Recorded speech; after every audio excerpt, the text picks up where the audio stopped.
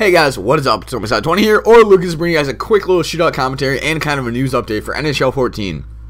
If you guys didn't know, the Sabres finally wore their ugly jerseys. I am using them in this shootout. They finally wore them against, I think, the Red Wings. So that means all the teams have worn their jerseys, or at least released them.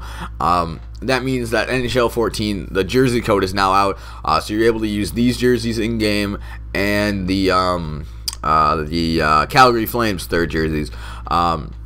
So what you have to do, you have to go to the EA Sports website. I'll have the link down below.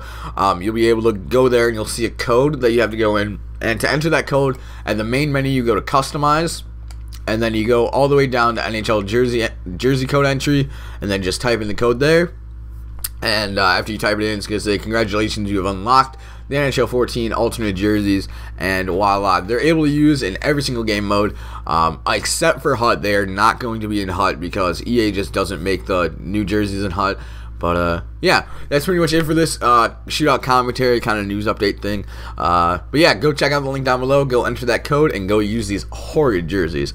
And if you guys enjoyed the video, let me know down below, leave a like, and talk to you guys later. Bye.